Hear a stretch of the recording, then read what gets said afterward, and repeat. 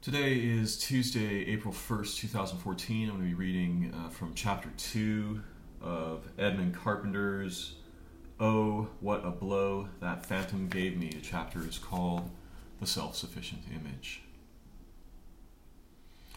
Older people still experience the need to translate images into observed reality. When they travel, they want to see the Eiffel Tower or Grand Canyon exactly as they saw them first, on posters.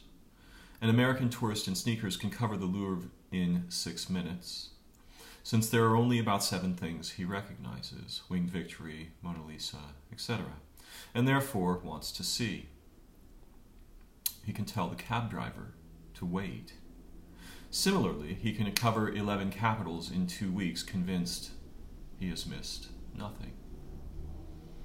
He does more than see the real Eiffel Tower. He photographs it exactly as he knows it from posters. Better still, he has someone photograph him in front of it, back home. That photograph reaffirms his identity within the scene. This need to translate images into objective reality has been a hidden factor in advertising.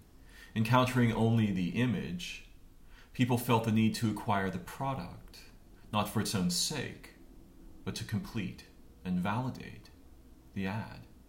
Similarly, they translated political images into votes. Unlike their parents, the young are less anxious to validate images by reference back to observable reality. That need arose largely from conditions unique to literacy, and literacy exercises little control in their lives.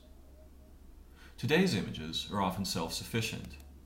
We now have ads that give more satisfaction than their products. Conceivably, there doesn't even have to be a product. Sometimes, when we try to purchase a product advertised on TV, we are told it's not yet in distribution, which probably means it's not yet in existence, since consumer interest is often tested prior to production. In government, this is called a press leak. Though it's obviously not a leak, having been planted in the news to test public response. In other words, it's possible to achieve the effect of a product or act without having either. "Oh, what a beautiful baby!" exclaimed a neighbor. "That's nothing," replied the mother. "You should see his photograph."